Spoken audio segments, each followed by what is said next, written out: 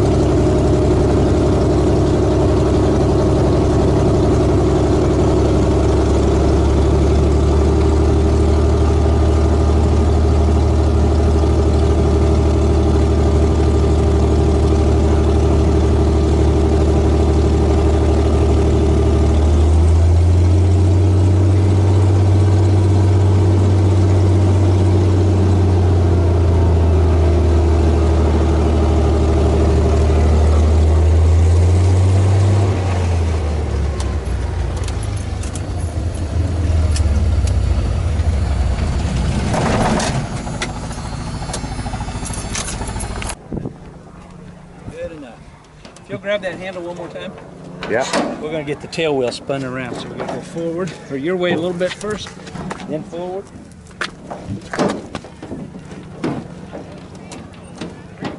Okay. Chalk up another one. Just giving him a little more room to, when he comes in behind me. Okay, so we're going to walk around the airplane. Should we throw some chocks on it or no? I'll set it straight.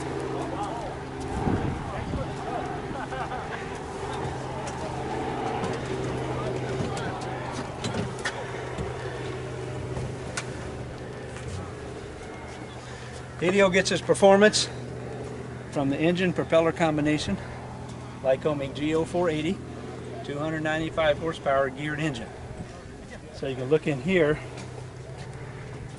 This is the gear case. Yeah. Here, prop governor comes off the gear case. Being geared, it's 3,400 RPM at takeoff. Prop's only turning about 2170. Larger, turning slower, you use larger prop. More torque, more thrust. Important for getting off a short field.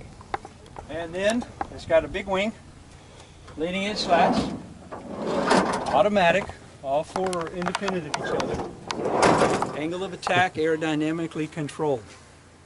So push one in, push one there. That's not a new design. These are called Handley Page leading edge slats. A British guy came up with this idea back in the 1920s. Yeah. Leading edge slats. It has a big Fowler flap, 40 degrees of flaps. I'll crank them down.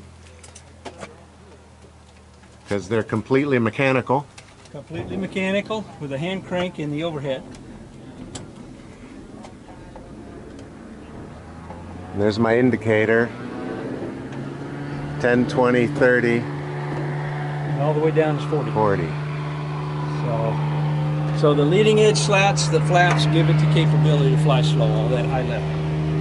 They made the Helio capable to fly controlled level flight at 26 miles per hour. To make it fly slow, they had to put in some special things in the controls to give it controllability. So the aileron is a deep chord aileron. Wow. Okay, most ailerons are the same chord as the flaps. Yes. Most airplanes. So it's a deep chord aileron. So even though it's short, it's still about the same surface area as if it came out farther here past the wingtip.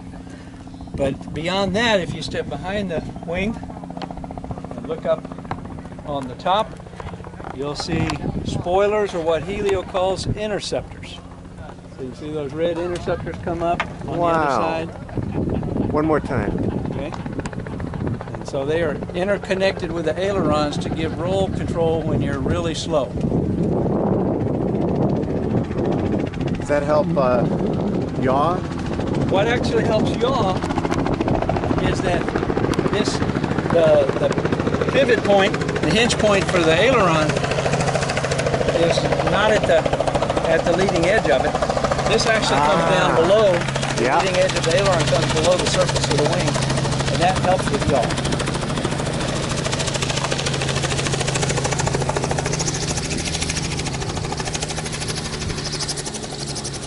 And then nothing special about a stabilator, right? Except that it's a big one. So again, to give positive pitch control at slow speeds, they had to go with a large stabilator. Tall vertical, tall rudder, all of that to give it controllability. Now everything in aviation is a compromise. Yeah. So big tail surfaces, big wings. It's not a fast cruiser. Yeah. 65% power is going to cruise about 118 knots. Big tail, catch a gust, it makes it a very difficult airplane in a crosswind. So also, for soft field unimproved performance, they place the main landing gear forward of the firewall. Most tail draggers, the main landing gear is about where that step is. Okay, so that means on those airplanes, if you stomp on the ground, you're going to nose over. Yeah. This airplane, I can land wheel landing, three-point landing with the brakes locked, and we're not going to nose over. But again, the compromise is you have this big long arm out to the out to the mains. And your mains are even further forward than your center of gravity, so all of that plays into the crosswind performance of the airplane. Original Helio came out with a 10-knot demonstrated crosswind component. To compensate, they put Goodyear crosswind gear on it. Good gear that you could unlock, and they would pivot 20 degrees left and right, so you could actually land in a crab. And then it went to 25 demonstrated crosswind component. Most Helio operators have replaced those gear because they're no longer built. Parts are expensive, they're hard to maintain. Yeah. With Cleveland wheels and brakes, which give better braking, but you've lost that ability to caster the main gear. And they caster down at the bottom of the strut? Yeah, they castered. Or it's not a strut. Well, but actually, when they castered, the Goodyear wheels actually castered right at the axle. So now this is not a Goodyear, so this one won't caster. But they were right at the axle. You could have a release in the cockpit. You pull it out, it would release a pin. There was a cam that sat here, pulled the pin, let these gear turn that way. So this was the Cleveland. It does not caster, but it does have a larger brake puck surface areas. Also, it's got the brake pucks up above. The Goodyear wheel and brake had the brake puck down here, which on muddy strips you could get mud up in it, things like this. So this gives better braking, but you lost the caster capability. So the HelioPilot says, well, there's a crosswind on that runway. I'm going to angle across and reduce some crosswind component. So the primary instructor says, stay on the center line, stay on the center line. HelioPilot comes over and says, that's a pretty strong left crosswind, I'm going to come in and land like that. And, I'm going to use all that runway, the width. Going to use the runway width to overcome some of that. Even this runway, it's only 75 feet. If we had a stronger crosswind than we had today, I would have gone to the opposite side of the runway, and I would have angled across for takeoff and landing. Working it, yeah. Just to reduce that crosswind component. So that's some things about the Helio. What year is this? This one is a 1972. This airplane has a real missionary history. We bought it new, sent it to Ecuador. It was in Ecuador for about 15 years or so. When we finished up the aviation work we were doing there, we brought it back to the U.S. And it went in mothballs for a few years, and they needed another Helio in Indonesia. So it was overhauled and sent to Indonesia, and it was there for another 15, 16 years before they started converting to Pilatus Porters. And then this one came back to the States, and we put it in the Missions at the Airport program. So it has a real pedigree of flying in some of the most remote parts of the world, whether it was the Amazon jungles of Ecuador or the mountains of Papua, Indonesia. Is there anything this can do that the Kodiak can't? Can land on a much shorter field. Yeah. Yes. It can even land, we would use a shorter field than even the Porter. The Porter can land on a very short field, but when you have it filled up to gross weight, that's a lot of mass to get stopped. And so the Helio could land on a shorter field. My shortest field in the Philippines was 470 feet, and I could still take in about 850 pounds of payload into that strip. Wow. And we were usually down and stopped in half the runway and airborne in 2/3 of it with those loads. That's fantastic. So the Kodiak will lift more, the Porter will lift more. Better high altitude performers than the Helio with the turbine engines. In Indonesia, some places where they flew the Helios, they take off, and to get over the ridges to go to the next airstrip, they have circle. Yeah, climbing. Circle. With any heavy load in the Helio, once you get in the tropics, you get above 7,000 feet, then it's a slow climb. Yeah. And they go up, circle over, and then circle down into the next valley to land. And it might take them 35, 45 minutes to get over there. The Porter goes, and they turn that into a 15-minute gliders. At one time, we had the largest civilian fleet of Helios in the world. Yeah. We had 25 Helios. Wow. Different places around the world. The only one had more airplanes CIA and the Air Force. But, we have no more overseas today because of aging aircraft issues and avgas issues. Yeah. And that's why they've been replaced by the Porters in Indonesia, Kodiaks. 206s are being replaced by Kodiaks. So we're converting to turbine fleets where we can. Because we may not get avgas, but we can get Jet A. Huh. Every country has an airline, or they have military that use Jet A. Jet A is available and usually much cheaper than avgas. So, but we keep 2 Helios, the JAARS, for PR functions like this, but also as transition trainers to the Porters. Yeah. Pilots that come to us have their commercial, Turbine instrument, high porters? performance, turbine porters. Oh, okay. High performance tail.